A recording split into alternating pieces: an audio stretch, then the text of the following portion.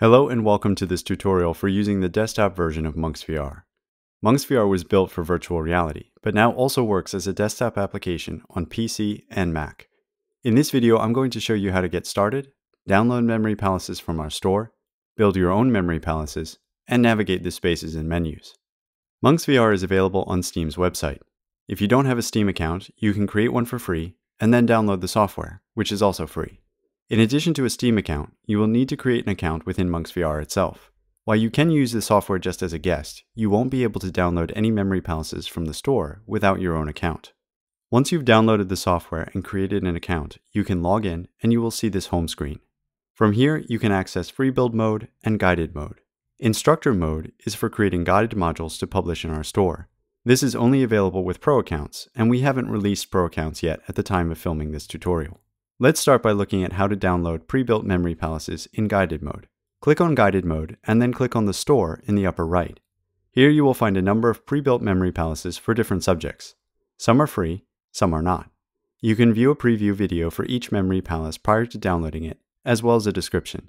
This memory palace for US presidents is free, so I can just click import. Now in guided mode, I see the memory palace for US presidents under my palaces. To enter, I just click on the palace and go in. Since 3D models are loaded remotely, it can take a few seconds for all of them to show up.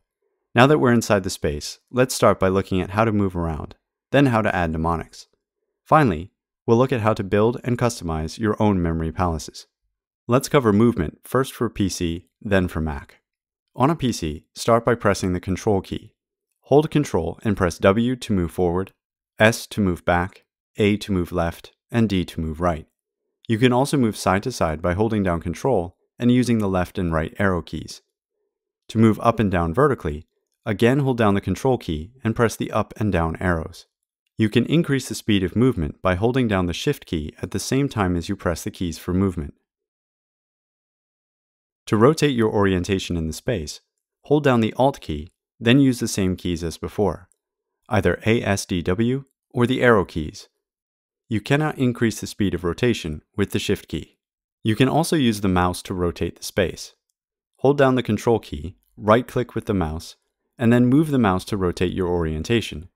Movement in the Mac version is very similar. Begin by holding down the Control key, then press W to move forward, S to move back, A to move left, and D to move right. To move up and down within the space, hold down both the Control and Option keys, then use the up and down arrow keys. You can also use the left and right arrow keys while holding down Control and Option. As in the PC version, you can increase the speed of movement by holding down the Shift key. To rotate the space, hold down the Option key, then use ASDW or the arrow keys. You can also use your mouse to help with movement. If you hold down the Control or Option keys, you can scroll with your mouse or trackpad at the same time to move up and down vertically within the space. By using two fingers to click on the trackpad, while holding down Control or Option, you can rotate the space. Now that we've looked at how to move around within the space, let's look at how to add mnemonics. Click on the menu on the left and a panel will pop up in front of you. This tab toward the bottom is for adding mnemonics. You can choose between 2D images and 3D models. You can also add your own textual notes here. If you choose to add a 2D image, you can either add one from your own desktop or search for one via Pixabay, an online library of license-free images. Let's add a 3D model to see how this works.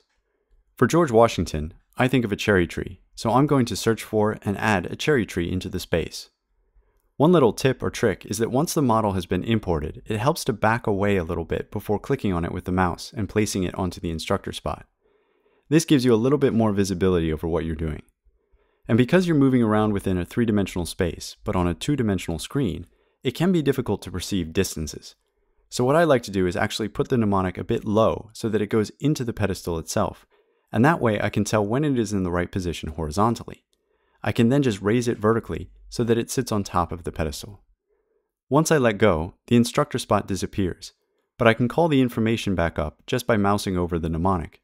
If I wanted to learn all the rest of the US presidents, I would continue in this way and add mnemonics onto each instructor spot.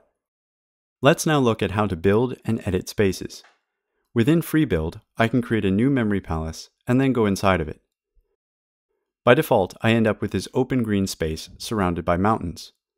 By opening up the settings panel, I can customize the space itself by changing the surroundings, changing the scene from day to night, and changing the texture of the ground.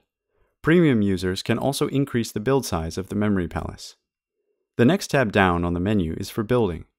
Here you can select tools for building walls, floors, or even whole rooms.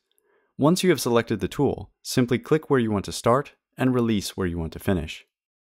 The next tab down is for adding pedestals and memory structures of quincunxes. These can be really useful tools for helping to plan out the size of a space. What I'll often do is look at how many locations I need within a room, throw down the right number of pedestals, and then build the room around that.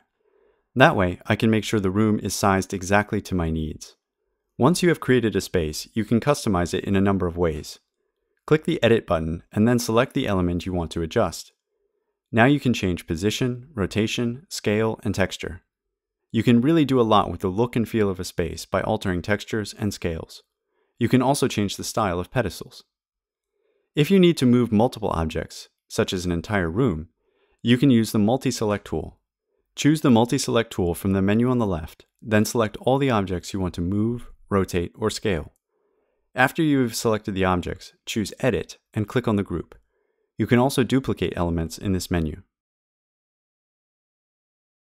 I hope you have found this tutorial useful. If you have any questions about Munx VR, please leave a comment below. Please also check out our complete course in memory over at Linguisticator.com. It will teach you how to build memory palaces for different subjects and is full of examples. Thank you very much for watching. Please like, share, and subscribe to our channel for more videos on memory palaces and languages.